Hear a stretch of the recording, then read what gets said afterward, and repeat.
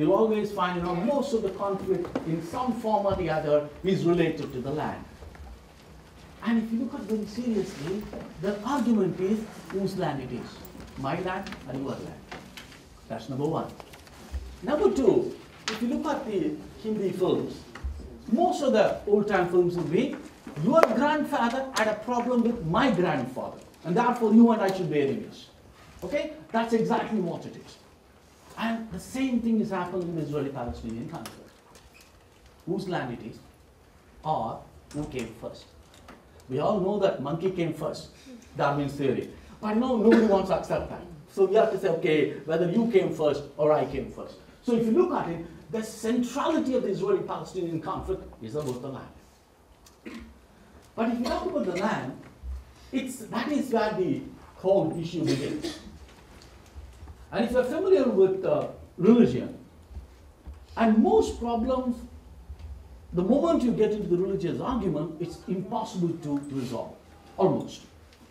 Because religions believe in what you know as the sense of supremacy. My religion is supreme to everyone else. If you look at all the religions have a word for the other.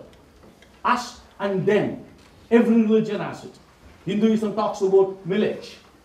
Judaism talks about Gentile. Christianity talks about infidel and pagan. Islam talks about kafir. So if you look at it, all of them talk about the other. I am the greatest guy, you are not. Okay? It is universal. That's one of the things common with all the religions. So if you have a land which also has a religious dimension, it's almost impossible to resolve. Because the moment you accept every religion is equal, the sense of supremacy goes. It's like your caste system. The moment you agree a Brahmin is equivalent to Dalit, then why do you need a caste system? The same argument. The moment I say my religion is equivalent to yours, then how am I superior to you? No matter what religion you follow. So here, the religion is combined with the land. That is what the problem is. Okay. For us, if this is not enough, there is another dimension called time. Someone was living in a territory called X, and he goes out, and still he keeps an emotional attachment to the land, even though he no longer lives. Anyone from Punjab? Okay. When do you celebrate Baisakhi? Specifically? Can you give me the... Oh, you don't remember. Oh. 14 January, Baisakhi. Hey guys, this must be 13th. Okay, 13th April. Fine. What is the significance of this land? 13th April. You say Baisakhi, right? What is the symbolism of that? Why do you celebrate this? Harvest season. Are you sure? Okay, let's say you go to Oslo. Suddenly you get a scholarship, you teach in Oslo. When do you celebrate Baisakhi? Let's say that you are culturally, you want to communicate the same thing. You spend your time in Oslo. You stay there, part of the Norwegian citizen. You are there. When do you celebrate Baisakhi? Same day? Are you sure? If you open the window, there will be snow there. Are you going to harvest the snow? So the harvest season in Norway probably comes in September. Then how do you celebrate on 13th of April Baisakhi? Is there any logic there? If she celebrates in April, in Oslo, Baisakhi, the harvest festival, when outside is the snow, is there a logic? No logic. Is there a logic? Guys? No. Yeah, it's basically the harvest period in the area I come from. But you live in Oslo today. Yes, but I come from somewhere else. There is some sort of emotion involved, right? Exactly. That's where it is. If you are someone from Punjab, no matter where, even if you live in March, Baisakhi is 13th of April. That is what it is. So, the people who left that land, no matter where they lived, they always had an emotional link to the particular land and commemorated everything in relation to where you come from, not where you live. The same thing. Vaisakhi is April 30th, no matter what is there outside your window. That's the day of harvest. Even if you live in North Pole, April Shankaranti is a 14th if you are Madrasi. By the way, so I can use the word, don't worry. Otherwise it will be racist in the way. So that is what it is. So the people who left from the land, they carry the emotional linkage. Yes? So, you gave 3 dimensions as to what the conflict is coming from. Can I pose a question to you? If I say that no, this comes from a very deep-seated urge in human about this ego thing, and this religion is basically a manifestation of this ego. So are you telling me that this problem will always and continuously, there is no solution, it's a cyclic argument, it's like Derrida's circle. Are you making this argument that as an epistemology this will always go on, and by the argument of religion, it will always be a continuous loop and there is no end to this argument? See, the moment you bring in religion into the picture, it's impossible to resolve. Unless you're willing to recognize there is a religious dimension to it. So then this is the case 22. Done. I want the conflict to continue. Otherwise, I won't have a job. Okay? I have to go and team. Okay? Let's be very honest. So I'm a very realistic guy. I don't know anything other than to teach the conflict. That's the only thing I know. That's the only thing I can do a good job. Okay? That's a very realistic, down-to-earth answer. More serious words. So the problem is you are removed from the land, but you carry your emotions. Therefore, you have what is known as diaspora. This word is one of the most misused terms today. I'm from Chennai. Can you call me a Tamil diaspora in Delhi? No way. No way. The diaspora presupposes 2 things. One, there should be a homeland. From there, you are removed forcefully. I'm an economic migrant. In Chennai, I can only talk about Dravidian politics. There is no way whether DMK is good, ADMK is good, or Amma or Ayya, whatever the case may be. Nobody is interested in talking about Israel or international relations. So I'm an economic migrant thinking, okay, JNU is a better place to teach. So you cannot call me a diaspora. You need a homeland, emotionally linked, and from that you are removed by force. Therefore, you carry an emotional longing, someday, someplace I will return. This is like Manmohan Desai film. 3 generations later, someday I will go back to my village. That is what keeps people alive. So the people who are forced out, they someday wanted to go back. The only problem was, it was a pretty long time frame. We are talking about nearly 2 millennia. That is what the difficulty was. If you are removed from a place for 10 years ago, I want to go back to my own home, it's easier. Here we are talking about a group of people who are driven out of the house in 70 AD, 70 years after Christ, and they were in the state of diaspora till 1948. That is why the land dimension becomes central. You simply, it's like any other dispute. By the way, if you look at this, the city of Jerusalem, most of the territory is owned by the churches. They're the largest land-owning class when it comes to the city of Jerusalem. So the logic was, I eventually want to go back to my territory. There were 2,000 years gap. That's number one. The second thing was, during my absence from my homeland, somebody else was already living there. That is what the Israeli-Palestinian conflict is about. 2 sets of people fighting for the same piece of territory, claiming it to be their own. That's the Israeli-Palestinian conflict for me. The one question is, we'll come to that. The one was, it is from 70 AD to 1948. There is a huge time break. The second thing was, when these people decided to go back, it was not an empty land.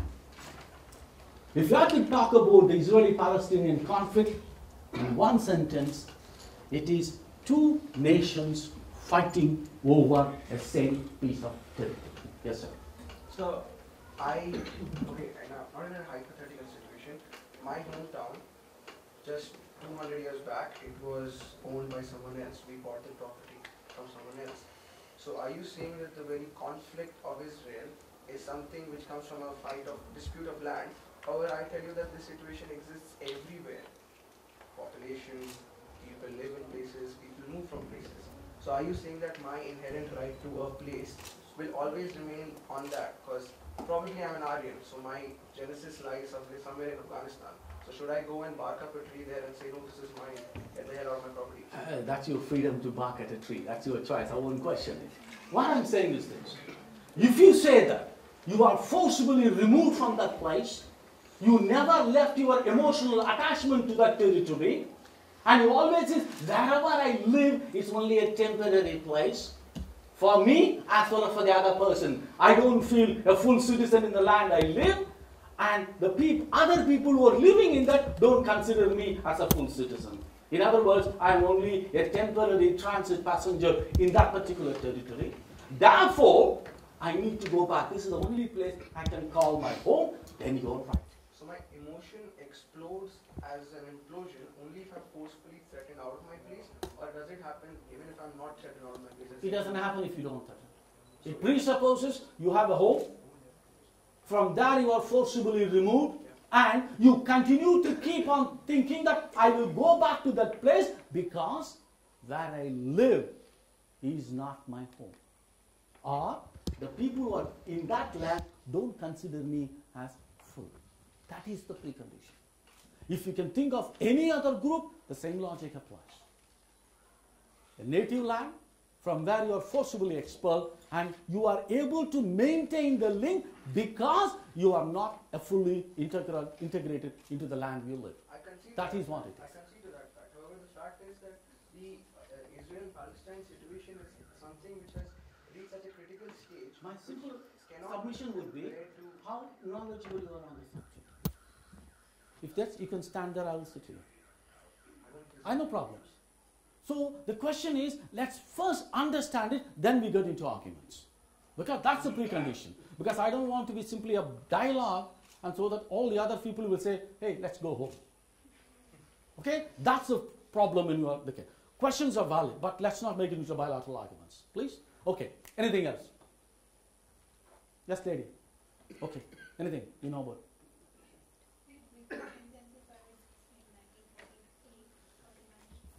Intensified is much longer. Okay, let's talk about religion. Okay? Because we said about Jerusalem and religion. Is Jerusalem important to Islam?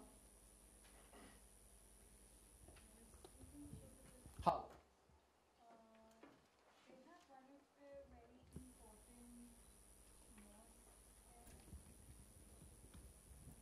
Please, please, please. Important mosque?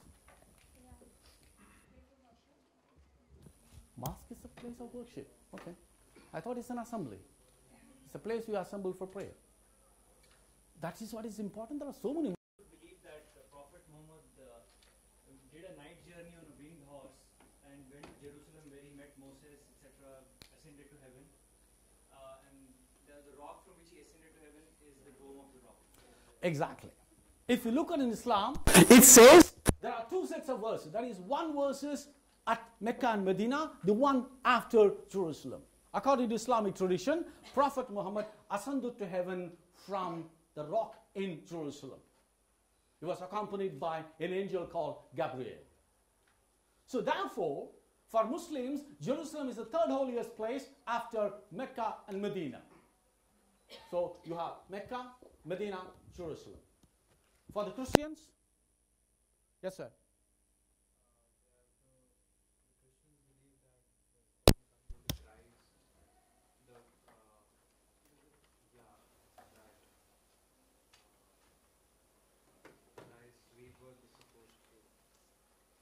Rebirth of the Christ. Okay, 6 o'clock, don't worry about that. Yes, sir. Yourself. For the Christians, You know, we should have elementary knowledge on religion, right? I'm not trying to convert everybody into a religious fanatics. At least some basic knowledge on religion, right? Yes, sir. You're avoiding me, so. I know. Why is it important to Christians? was resurrected. Exactly. The centrality of Christianity is the resurrection, not the crucifixion. There are so many people who are crucified, and before Christ, after Christ, and every time. The centrality of Christianity was the resurrection, not dying on the cross, resurrecting after crucifixion. And that took place in Jerusalem. So if you are a Christian, the most important place will be Bethlehem, where Jesus Christ was supposed to have been born, and Jerusalem, from where you are supposed to have been resurrected. Guys, it's basically a faith. You believe or not, that's a different story. So for me, from Krishna to Christ to everybody is supposed to have been done. Okay? That is what it is. Then only you can be a good student. If I say, no, Christ did this, then we are getting into trouble. Everything is supposed to have been there. So therefore, you can understand the faith. I'm not asking you to be a believer, but understand the belief. Then you understand the complexity of the problems. Okay. Yes, sir. I wanted to know the difference between what I said rebirth and you said it's resurrection. Rebirth, second coming is also the expression. Okay, the question is resurrection. That's a key word. Okay. Any other thing you said is not correct. Key word, if it's objective type question, key word is resurrection. Anything else is not considered correct. Okay, for the Jews. Yes, sir. So I'm not entirely sure, but from what I've read, actually I don't really know why it's important. Good. To be born.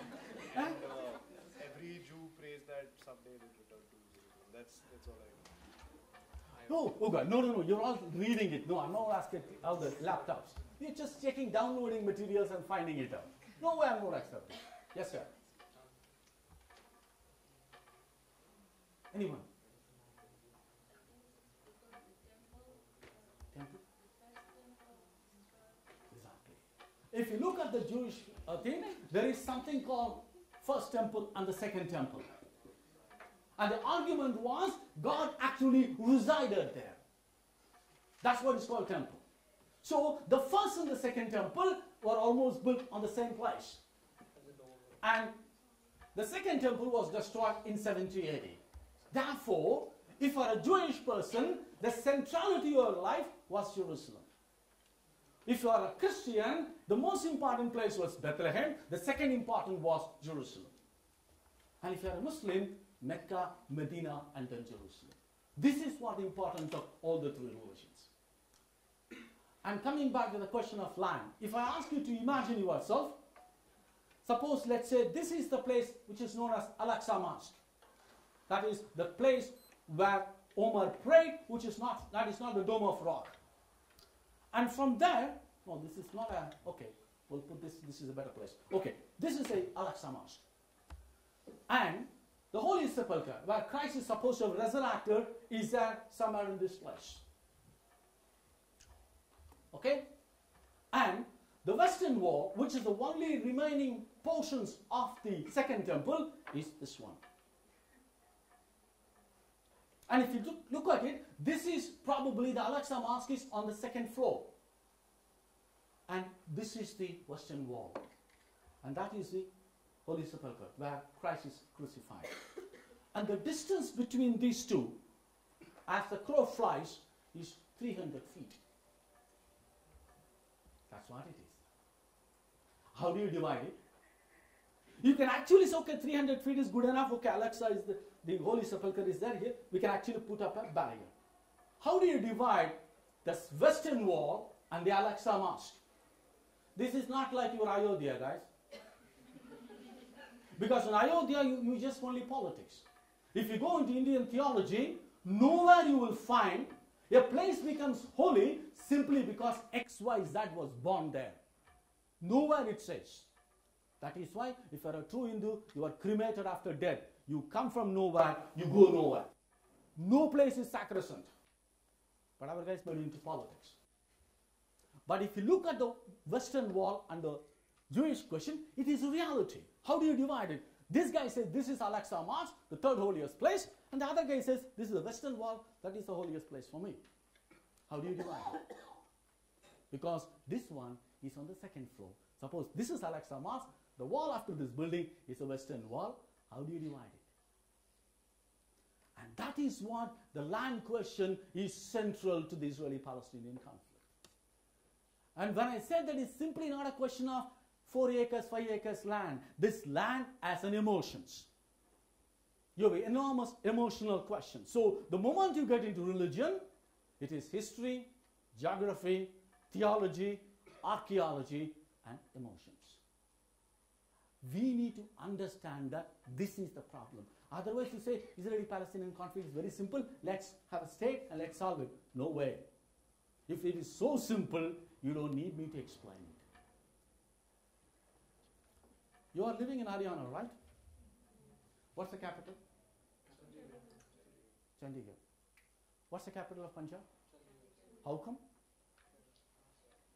How come? Both can be capital of the 2 states of India? Suppose, let's say, Modi says, I'm going to fund a new city. If I'm going to fund a new capital for Andhra Pradesh, let me fund a new city called Indra Prasar, maybe Vajpayee Nagar or something. What will be the capital of Haryana? Exactly. What will be the capital of Punjab? Chandigarh. Both will say, I don't want this, give me the new city. Okay, that's where the money is, right? Punjab will say, no, Haryana can take Chandigarh, I want the new city. Haryana will say the same thing. No, you take Chandigarh very generously, I take the new city. In other words, the problem of Punjab and Haryana can be resolved by building a new city. It's not a West Berlin, East Berlin type. If this is a small piece of territory which is claimed by all the 3 monotheistic religions, how do you divide it? How do you say it belongs to X, it belongs to Y? How do you do that? It is almost impossible. Because if you look at today, everyone is saying, this belongs to me. The other guy says the same thing. How do you divide it? The funny part of it, all the 3 people come from the same Abraham. One call it Abraham with a V, the other calls it Abraham with a B, the third one calls it Ibrahim. The same person. You have a same monotheistic origin, you fight for the same piece of territory, and everyone wants exclusive sovereignty. The Palestinians is not saying, okay, give me a Palestinian state, let Israel take Jerusalem. They are not saying it. Israel is not saying, give me peace, you take Jerusalem. They are not saying it. The only people who actually left out in this drama is the Christians. No, Christians, they are busy with other things, from Vatican to everything else. If you look at it, gradually, okay, we are enough of the religion and politics playing for centuries of the European life, so we don't want one more Jerusalem coming into the picture. Except for occasional statement from the Vatican, Christian countries do not make that into an issue. It's basically between a Jewish people and the Muslim population. That is what it is, largely. So when you say land, it is not just 4 acres of land next to Jindal. This land has strong emotional things. The moment you recognize that, all the other things will fall in its place. Whether it's a question of borders, refugees, water, all the other things will come into the picture. What is the capital of Chile? Santiago. Norway? Oslo. Egypt? Israel? Are you sure? Exactly. That is what it is. If you are very sure about everything, the moment you say, what is the capital of Jerusalem, everybody is saying everything. Somebody says Jerusalem, somebody says Tel Aviv. One country cannot have 2 capitals, right? Capital city. Okay. How do you explain this? Sir, I think it's the government's prerogative to decide where they want to work from. So if the Israeli government functions from Jerusalem, then... You know, most governments don't work actually. So if you're the Prime Minister of India and you're going to Israel and you want to meet this Israeli establishment, you go to Jerusalem. You may not want to use your embassy there, but you have to go to Jerusalem to talk to the Israeli leadership. That's not the logic. So they decide where the capital is. It's not what they decide. That is what I'm saying. If you're asked an objective type question, it's very simple. Tel Aviv is the capital of Israel. The moment if you really wanted to know the reality, It is always, when it comes to the Israeli-Palestinian conflict, you'll always say yes, but, no, but. There is no definite answer in any of the things you are going to say. You always have a clarification. The capital city basically means that is where all the institutions of the state should exist. Parliament, House of the President, Supreme Court, government. If you look at that as a criteria, everything is located in Jerusalem. But if we talk about international recognition, no one recognizes Jerusalem as the capital of Israel, including the United States. So, the international community recognizes Tel Aviv as a capital, but there is nothing there in Tel Aviv except a beautiful beach. That's all you got. So, if you look at it, this is what the question is. Even an Arab ambassador, when he wants to present the credentials, he has to come to Jerusalem to present it, not in Tel Aviv. Indian embassy is located in Tel Aviv, but the presentation of credentials takes place in Jerusalem. And that is what it is. So even a small issue like capital, you don't have anything definite. The Palestinians say East Jerusalem is our capital. But today, the capital is located in Ramallah. Guys, you believe it or not, if you go to Hebrew University, in one of the rooms you can actually see Ramallah just normally. It's about 2 kilometers from the Hebrew University. And one thing, if you go to Israel or Palestine, they will give you one simple advice. Never, ever stretch your hand. Because you will be in somebody's territory. That's what it is. You know, for India, we don't understand the complexity of a small state. Should there be a war between India and Pakistan, you can say, okay, I'm going to shift my capital to all the way to Bangalore. Okay, Asma is very good for them, at least until recently. But which basically means you can exist as a small entity, minuscule India is possible. But if you look at the Israeli-Palestinian case, this is what you are talking about. The distance between the Mediterranean and the West Bank is 11 kilometers. I was actually checking the time, the distance between from my hostel to Jindal, it is 68 kilometers. 6 times the distance. And that is what you are talking about. So when you talk about land, it's not as simple as it is. We know about the East and West Pakistan, right?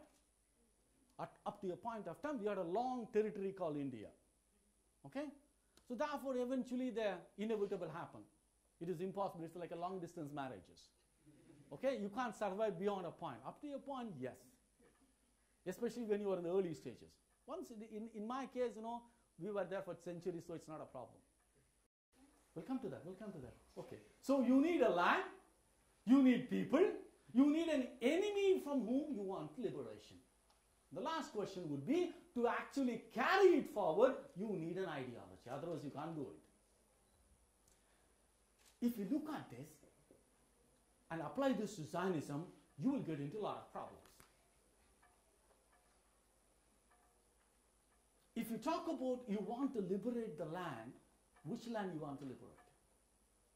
In normal circumstances, you want to liberate the territory where you live, which was under foreign occupation.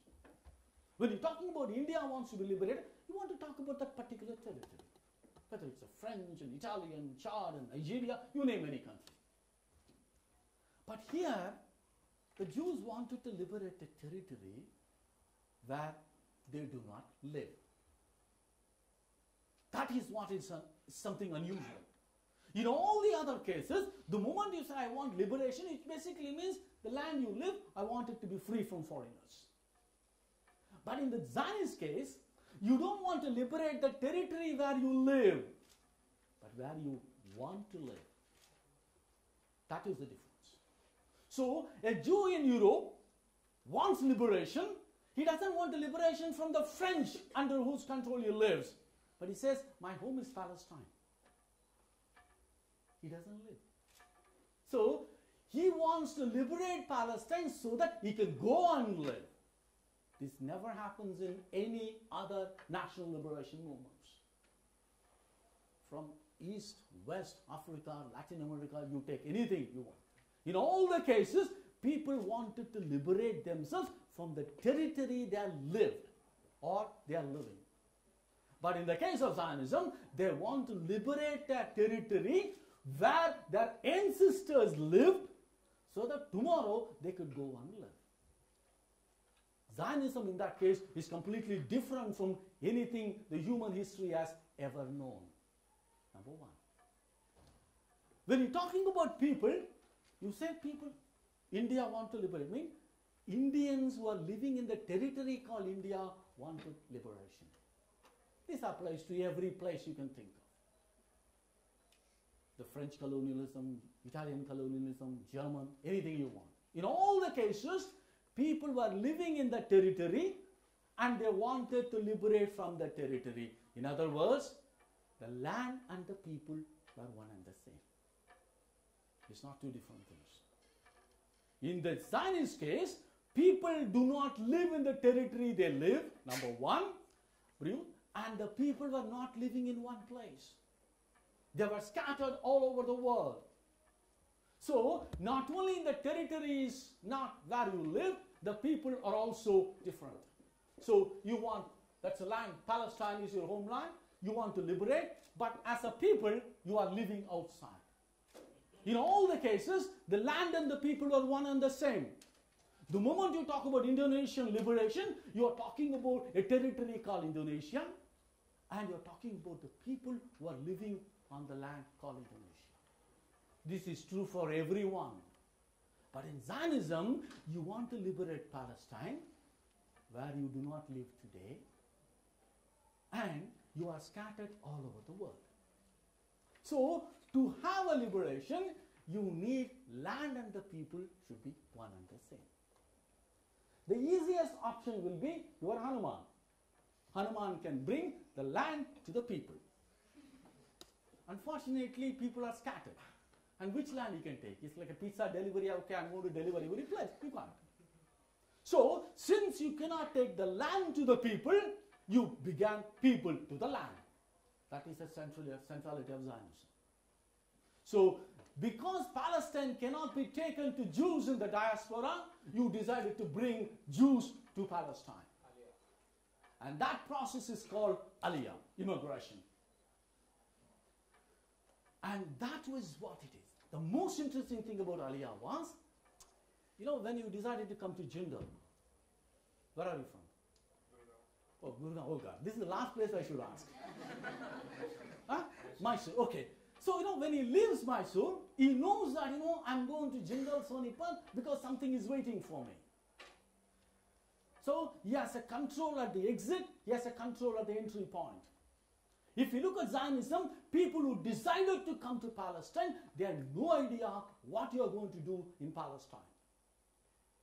And Palestine was not under the Jewish control, and the places where you live were also not under their control, but since you have an enormous driving force, if you put it very crudely, unless you are absolutely crazy, you will not do immigration.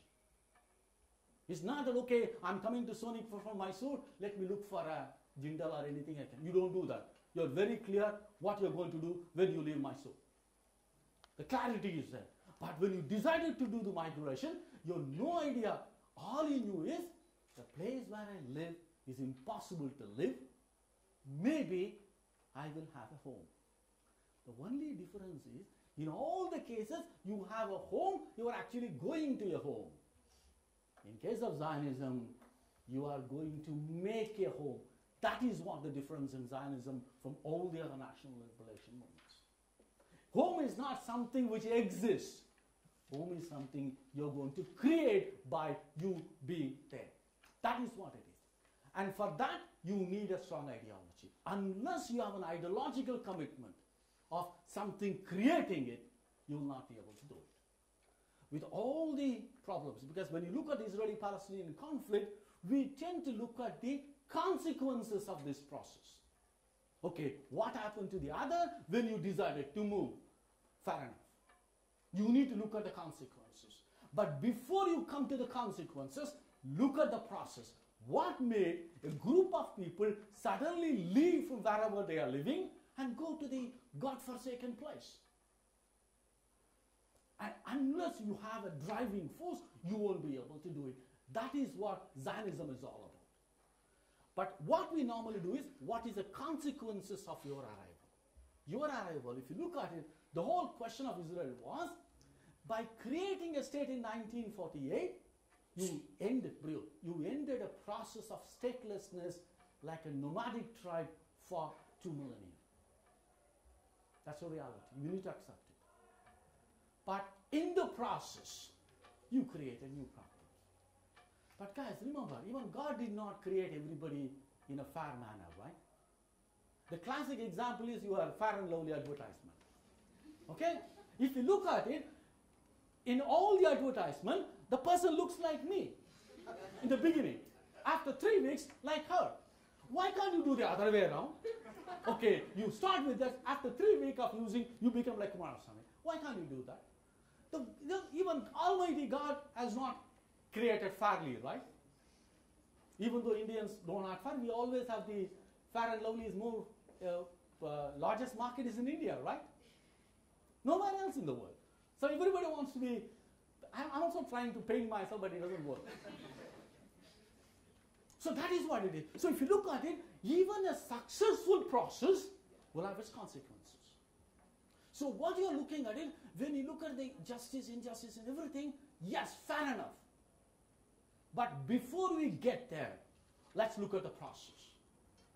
And with all due respect, if you can think of the most successful non-governmental organization ever created in the world, since God said, let there be light, from that time till today, that is Zionism.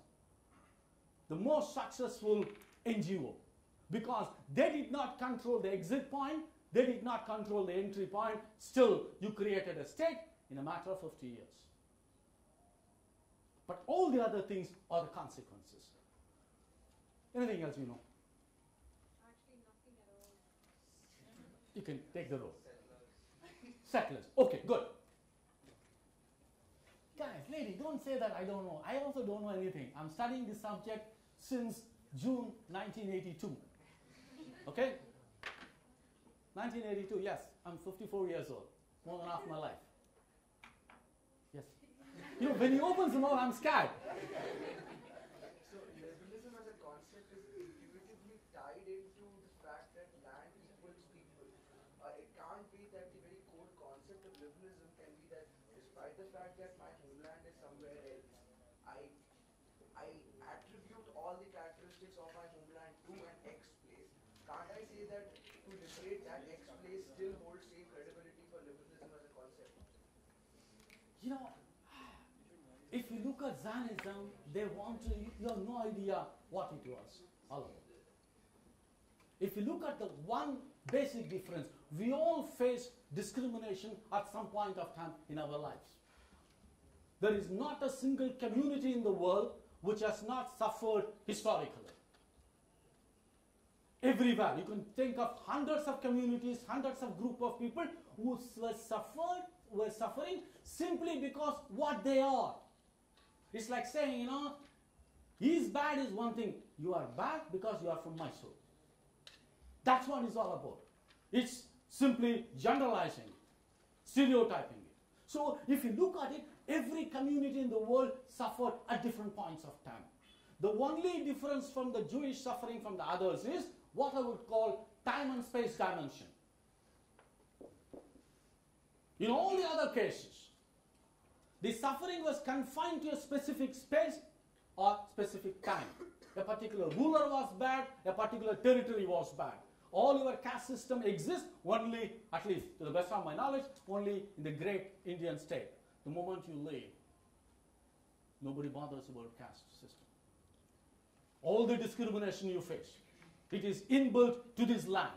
So similarly, all the atrocities, whether you are talking about minorities, you are talking about an ethnic group or anything, they were confined to a specific territory and space. And Jewish life did not have that benefit.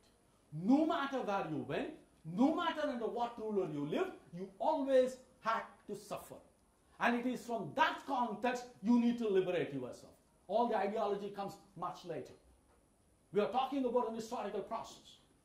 And that is what essential to look at it. Rights and wrongs, it's very easy, whether you are right. But it is a process, and if you look at it, after going through all the process, they said, the only way I can put an end to this process is to have a state of my own. If you look at all the self-determination movement, why can't we simply say, if you look at your grandfather, they will say, the British are much better than the Indian leaders, right? How many times you hear it from your great-grandfather? Can we go back to the British? Oh, guys, come and take over. They will not. That's a different story. They are insane. So it is not a question of, no matter how you suffer, you wanted to move forward. So if you're talking about a Jewish life, they wanted to get rid of the situation. That is why you had a state. And what we are looking at the Israeli-Palestinian conflict is, it's a two sides of the same coin. What was this like a day and night? What was good for one ended up in creating problem for the other. And that is what the whole, there is no clean answer, no plus and minus is not there. My friend, you are disturbing the class, I think. Leave it alone. Okay, if you're talking about settlements, there is a different definition of settlements. What we understand internationally is, after the June War, Israel occupied the territory called West Bank and the Gaza Strip. So, the housing units which were created in the West Bank and Gaza Strip are known as settlements. But if you look at settlement, there's an interesting argument. Suppose if we say, I'm not satisfied India being a small state. Anyone from Bengal? Okay, good. I said West Bengal is too small. Let me take over East Bengal also and integrate East Bengal into India for the sake of argument. I think, we should have more people of Bengali origin in India. We don't have any sufficient reason. Whatever is the case. We are getting into problem with the Ganges River. Why get into all the trouble, Farak and all of them? Let's take over the country. There is no problem in taking over if you can actually physically do it. What you normally do is, when you take over a territory, you take territory and the population. Give citizenship. That is what normally you do. But if you look at the West Bank and Gaza, you have a very strange point. At one level, Israel says, it is an historical land of Eretz Israel. Okay, take it. No, I can't take it. Why? If I take the territory, I have to give citizenship to the residents of the West Bank and the Gaza Strip. Okay? This is like, can I take Bangladesh without the Bengalis? That is what the argument is. So I want the West Bank, but I don't want the people of the West Bank. Why you don't want the people of the West Bank? The moment the West Bank is integrated into Israel, you have to give full citizenship. The moment you give citizenship, Israel will not be a Jewish state. Israel will be a binational state. So, since 1967, Israel did two things. One, it never ever annexed West Bank. That is, it never said West Bank is legally part of Israel. Fine. But that did not prevent Israel from establishing Jewish household in the occupied territory.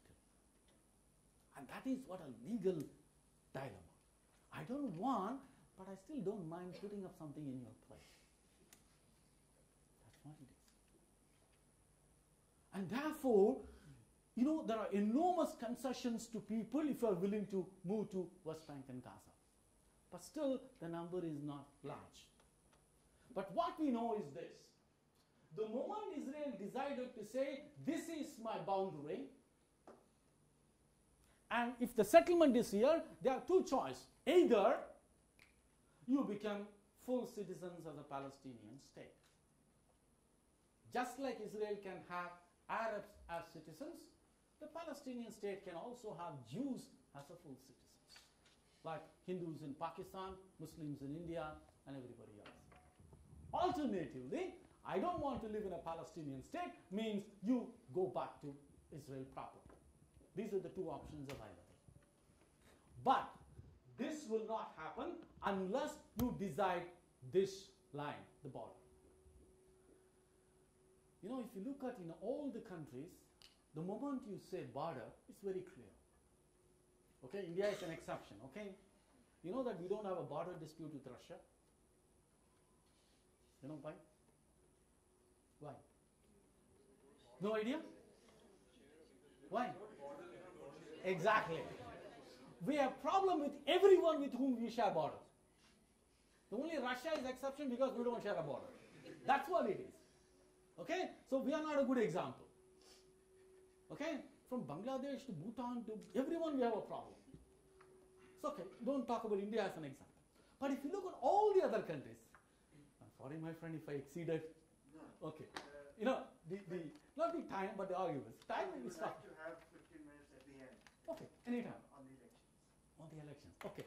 So if you look at in all the countries, the moment you say border, you have a very definitive understanding. Or if you're an imperial power, you will say front line, you know, buffer zone, or all the other things. But otherwise, you know, when you say India, you know, even if you don't accept the Pakistani and Chinese position, you know at least legally it begins from here, ends here, east to west, north south. Every country knows at least it defines the territorial limits. Our guys are exception. Okay? If you talk in Israel, you will never use the word border. The border word will always come with a prefix. They will say 1923 border, which is a mandate territory. Then they will say 1947, the unscoped border. 1948, armistice line, green line, June line, security border, defensible border, recognized border. There is never a single word border. Never. That is simply because you can say that is nothing to do with Arabs not recognizing the Israeli territory. No. More than 100 years later, Zionism did not explain where I begin, where I end. The recognition of others comes secondary. The Israel is yet to define its own boundaries. If you look at Israel's central problem, that is the one.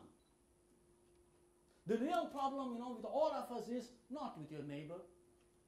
You think that he's your first enemy? You think he's your enemy? No. Our worst enemy is ourselves. All you have to do is mirror, mirror on the wall. Who is my enemy?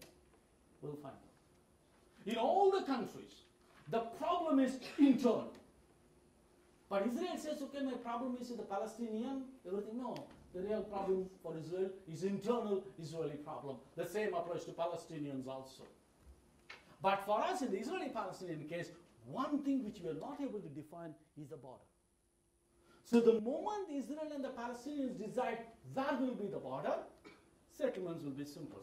Either settlement stay as territory of a Palestinian state, or it goes back to Israel as a full citizen.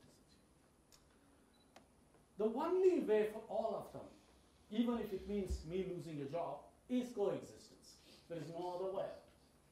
There is no way out. In spite of all the tension in terms of religion, in terms of land, in terms of all the problems, coexistence is the only way out.